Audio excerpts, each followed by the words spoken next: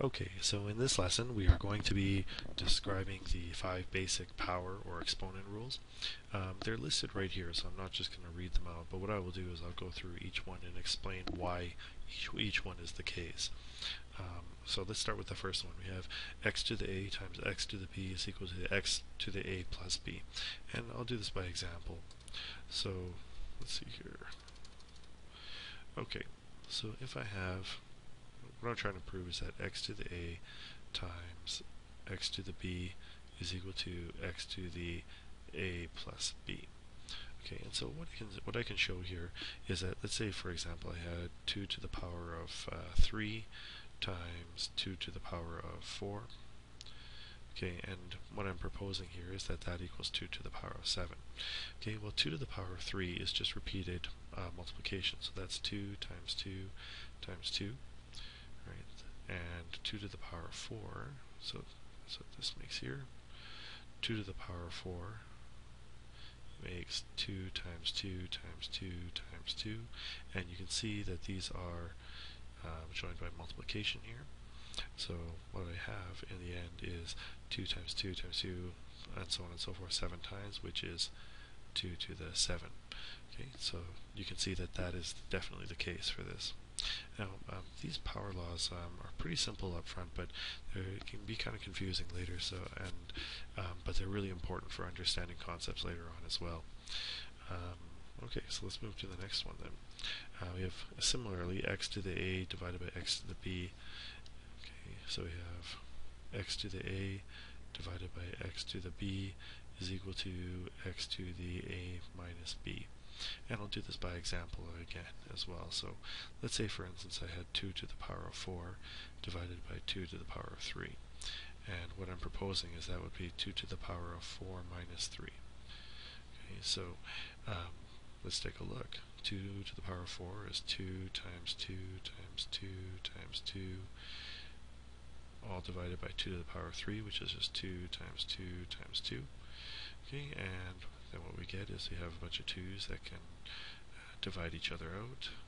Okay, so these ones divide each other out, and I'm just left with 2, which would be 2 to the power of 1, and which is definitely equal to 2 to the power of 4 minus 3.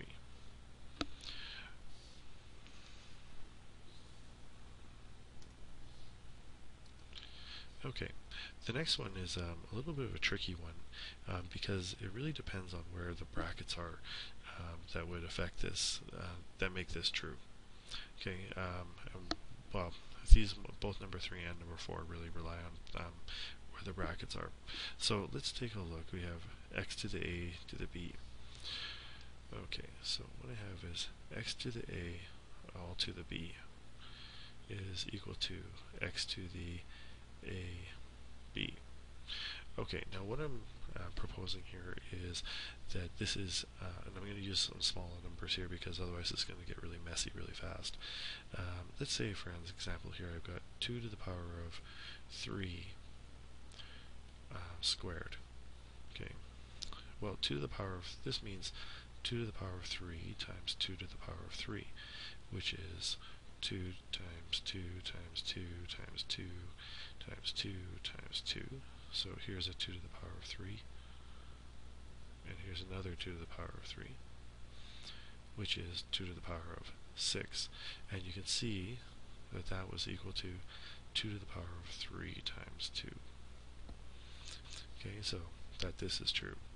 Now the reason why this is a little bit tricky is that if this bracket is not here, it's different. Okay, so I'll show you an example here. I'll use the same example without the bracket. Okay, now it's important to know that this bracket is, because of the order of operations, makes that this operation happen first. Okay, but without, so I guess I can highlight it here. I'll make it orange. In this case, this operation happens first, and then this one is second.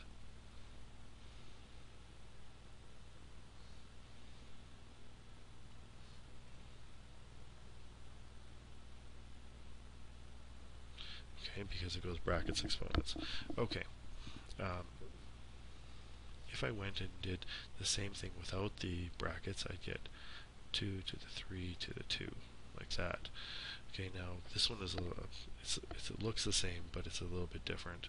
Okay, there are no brackets, and so what we do is we evaluate the exponent first.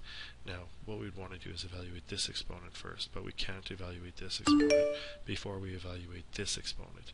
So, in fact, this one comes first. Okay, and then this one, whole thing, comes second. Okay, so what that would mean is that 2 to the power of 3 to the 2. This is 2 to the 3 to the 2, which is 3 to the power of 2, which is 9, is 2 to the 9. Alright? Just offhand, I don't know what 2 to the 9 is, but what we could have, well, let's just figure it out here, I guess. We have 2 times 2 times 2 times 2 times 2 times 2 times 2 times 2, and I told you this would get messy. So we have 2 times 2 is 4, 8, 16, 32, 64, 128, 256, 512. Okay, so this is equal to 512, which is equal to 2 to the 9. Okay, and so you can see that these are slightly different. So you got to be careful with your order of operations and make note if there are actually brackets there or not.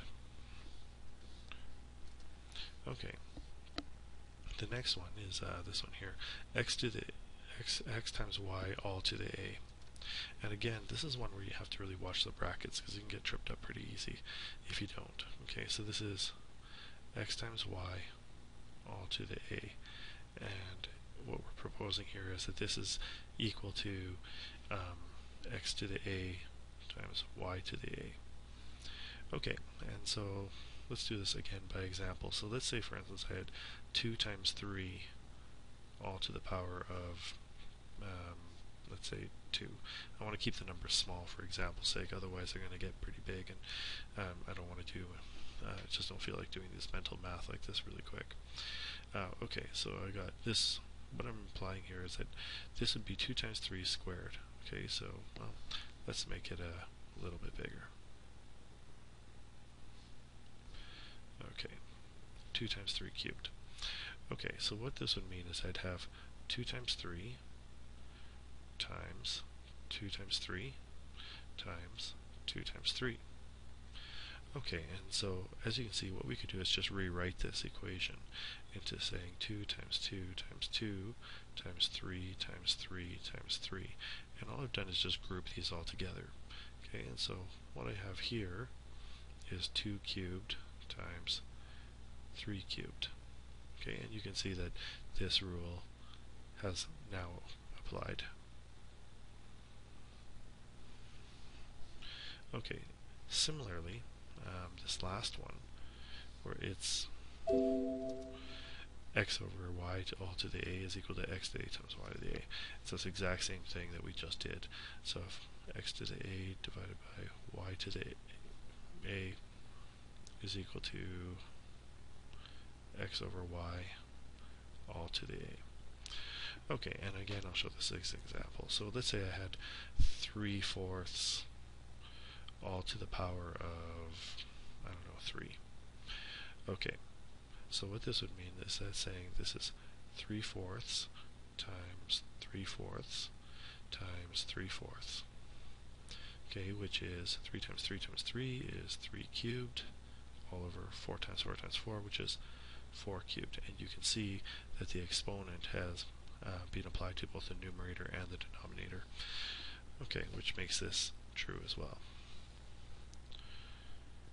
Okay, now these are actually pretty simple ones to know, but it's often helpful for you to just memorize these, but you should know that they do come from somewhere, and you can work them out if you forget.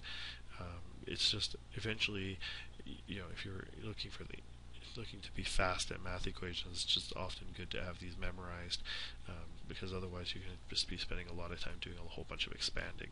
However, for really complicated equations with lots of variables or weird fractions, it might be worth it to actually expand out the equation. Once again, anyways, if you have any questions, drop me a line, send me an email, or contact me any other way, and I will try and get back to you and help you out with any questions you might have. Thanks for listening.